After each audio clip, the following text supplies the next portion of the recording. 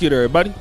It's your boy, O'Shea Duke Jackson, back at it again with another episode of The Celebrity Junk. Jeannie Mai and Jeezy are officially over. No more of the Asian persuasion for, Jeezy is back to the black. He is going to do the Jonathan Majors and say, you know what? I'm tired of these non-black women. Bring me the sisters back. I need some weave, some cornrows, and some fried chicken back in my life. I thought the grass was greener on the other side. So let me go ahead on and come back home. Now, Jeezy is devastated because a woman he thought really loved him, we found out does not. But let's get to something else, guys. Let's talk about something else that's very important, which is this. Jeannie Mai allegedly has gotten a BBL. Now, the BBL is not big like Keisha's, but we can see that, the booty and the hips are trying to really work with something. They're out there trying to get at something, okay? She's trying to work with something. Now, why am I talking about this? Why this is important? Why is she trying to look a little bit more thicker now when Jeannie Mai has always been slim, always petite? What's the difference in these hips? Well, I'll tell you. Can't go back to the white man no more. That's out. Once you go black, you can't go back. Let me talk to you guys about this. So many black men feel that once you go black, she ain't going back. You can't go back. That means once a black man get a hold of you, you can't go back to another race of men. And part of that is true, but not for the reasons that black men want to talk about. A black man would have you believe that it is because of, Extreme Johnson and booty clapping sounds. So the booty clapping is so great. Let a black man tell you, oh, that's the reason why these things are what they are. Okay, this is what you'll hear.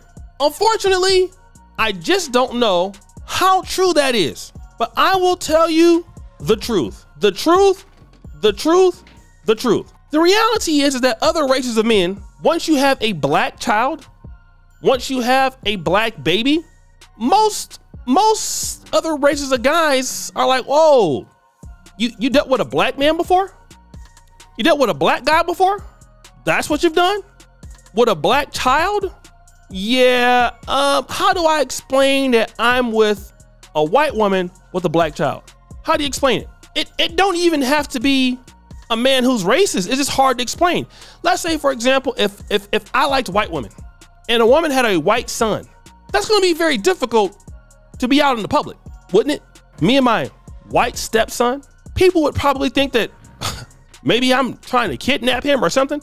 And that actually happened. I knew a Haitian guy who was married to a Polish chick. Great guy. Won't even call his name. Great guy. And they were on the train in Europe somewhere, and he's with the 16-year-old. They stopped him. Like, yo, what are you doing with this teenager?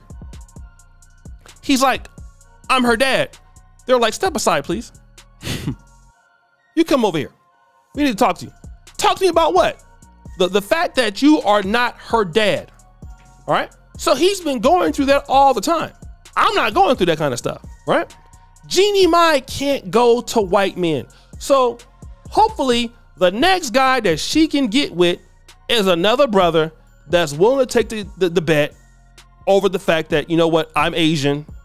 I got a little bit of booty now. Come holler. And then let me also say another thing. Power dynamics is everything. An Asian woman typically will be getting treated better by a black guy than in her own community, on average. That's one of the things I've learned about living overseas. On average, a lot of American black men, a lot of foreign women like dating them. Could be for the fact that they are American, that's true, but they have more freedom in the relationship. So if you get a black guy, it's, for her, I can get a guy that's, maybe a little bit more attractive. I can get a guy doing this and that. And you know what? Hey, it's all good for me. And I'm gonna get a little bit more privilege. So let me go ahead and BBL it up. But here's something that you got to understand. If she wouldn't respect a white man, don't you ever think she gonna respect you. And this is why guys need to understand something and not fall for this. There are some women that don't respect men, period. It don't matter what you do. Look at Cynthia G. Cynthia G, who is a fallen soldier here on YouTube. Do you honestly believe that Cynthia G would respect anybody? Even if she got with white men, Cynthia G is just a very difficult person to get along with. Okay? Cynthia G is just a very evil-hearted person, so it's not gonna matter. See, that's what the white guys think. White guys want to think that, hey, well, they're gonna change up once they get with me, and some of them may, but usually they don't. They're gonna be the same with you, and a lot of white guys are finding that out. Those sisters that have umbrage with black men, they're gonna have umbrage with them too, right? It's just how it works. You can look at it for what it is or not. It's up to you. I don't care. They're gonna be largely the same, right? And if you're dumb enough to feel that somebody likes you because of that, you're stupid. You are an idiot. And Jeezy should knew that. She wasn't gonna respect the white guy. You thought that because you had more money and you're Jeezy, you had enough game to deal with that? No, bro. No, you don't. When people don't respect folks, bro, it don't matter how much money you got. It don't matter how much clout you got. None of that actually matters for anything. That's just stupidity going on there. That's just being dumb, right? So what she's gonna do is get that BBL and be there, and she knows for a fact, if Kim Kardashian can keep getting black men to come talk to me, oh yeah, I know if I BBL it up, I can get some brothers.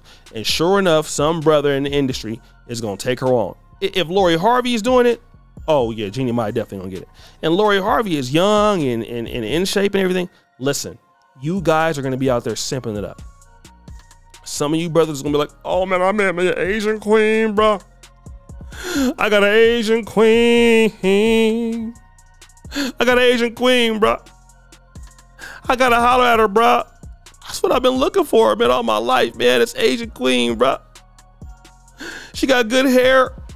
She got good hair. Shout out to St. Louis. She got good hair. I ain't with them black girls no more, man. I'm over here with the Asian queen, man. I'm over here eating the Vietnamese food. I got an Asian mother-in-law. Okay. It sounds good, don't it? That stuff be sounding good when you Negroes be talking. Till your ass find out it ain't about nothing. That's why y'all be so mad at me. Y'all be thinking that somebody really gonna be just treating y'all hella good because you're black. People gonna treat you hella good because you're a great person. You demand to be treated good, and you offer a lot of value to people, and you know how to pick the right person. Nobody's gonna treat you good because you are black. I've been living overseas for 10 years. In fact, people treat you worse in some aspects. American, they feel like you got money. They try to lie, they try to scheme, try to scam. Then once you find the game out is when they start treating a little bit different. But usually you're not gonna get it, all right? Usually you're not. Usually they're gonna try to play you like a fool. You don't have to get mad about it, but it's the truth. So guys, what do you think? It's your boy O'Shea Jackson back at it again with another episode of The Celebrity Drunk. Preacher, far you do, straight the bell, we're out.